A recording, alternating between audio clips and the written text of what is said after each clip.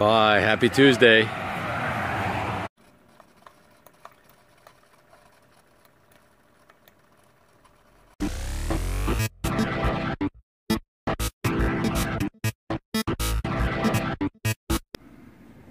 Oops.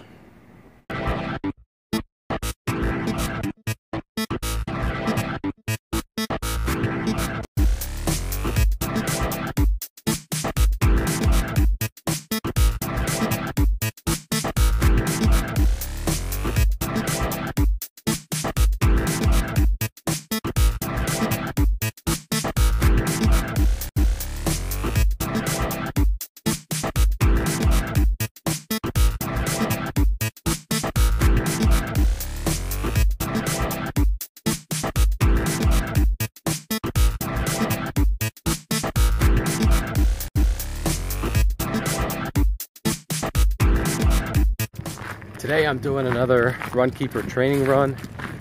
It's not that long. I think it's 30 minutes total, which it breaks down to 24 minutes of running and 6 minutes of walking. So it's broken up into intervals. I'm gonna see how I feel during the run. If I feel good, I may just do the same thing again, run straight out, and then do a separate run all the way back. But I'll see how I feel during it, whether I turn around at the halfway point and come back, or just go all the way straight out. I start out too fast. And it's a steady pace they want me to do, so I gotta remember to, ease into it. Don't start out so fast, because then I feel like, I'm like a minute in, I'm like, man, I'm already dying, so I slow it down and I feel better. All right, second walk interval, and I'm trying to talk myself into going all the way out and running all the way back.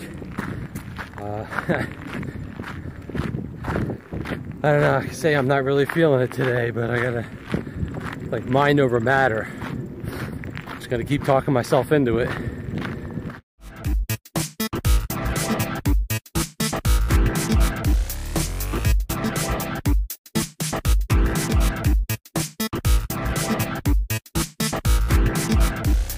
Fourth interval, and I haven't turned around yet, so that's a good sign. Also, if this run is a half hour out, my lunch hour is only an hour. That's why they call it a lunch hour, right? So if I go a half hour out, I can't walk back, or I won't be back in an hour. I gotta run back. Kind of tricking myself. All right, well, that ends my last walking interval. So I'm turning around here, and now I have to run back in order to make it back within my lunch hour. There it goes.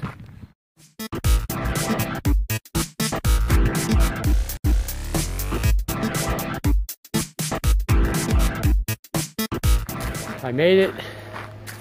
I ran for 30 minutes back, so it was a 30-minute training session with intervals out that way, and then 30-minute run back. I just went straight through, very slow pace, but I don't know, both my legs hurt in multiple places on the way back, so I don't know if I'm going to keep doing that, adding a run on top of the training, because it hurts. I may be defeating the benefits of the training. If I want to do the intervals and I'm not letting myself recover, I'm pushing myself too hard, and I'm not recovering between trainings. I think this overall was slower this time, so we'll see. I don't know what Thursday's workout training looks like, but I may just stick to the training from here on out. This is the last quest bar I have. I wanted to do a quick review on how I use these calorie tracking apps. This one is LoseIt. MyFitnessPal has basically the same kind of setup. This is my day up really only for breakfast. So I've entered what I had for breakfast. It was my supplements. Here I had this the oatmeal with the powdered peanut butter. on LoseIt, I can click over to My Day and this tab here, Nutrients, and it shows me the breakdown of protein, fats, and carbs. Protein is the dark, like the purple.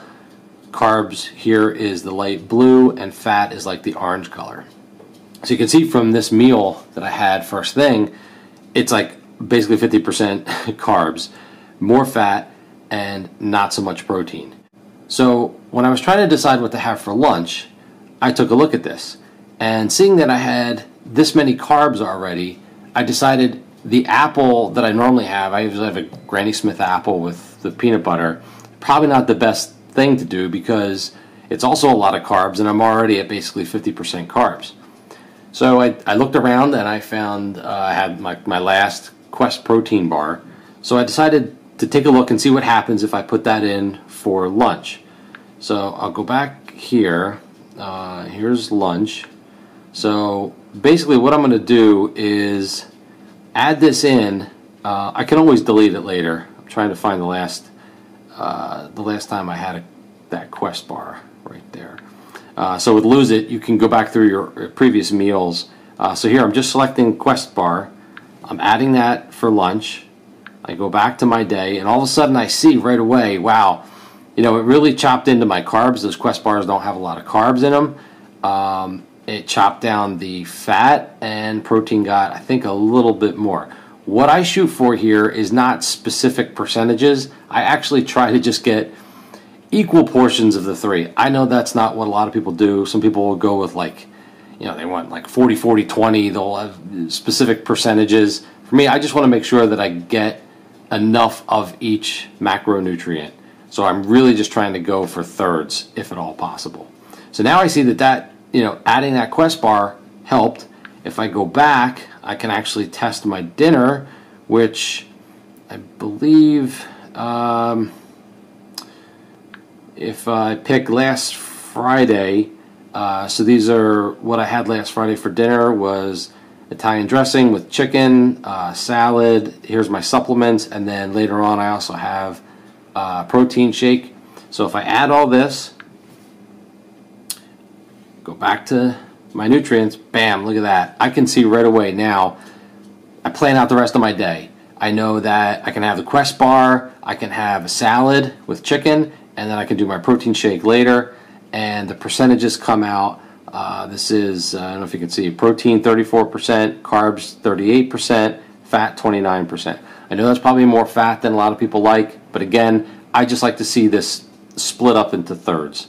So that's how I use this. That's how I use LoseIt to, as the day goes on, to find what I need to eat to get my macronutrients where I want them.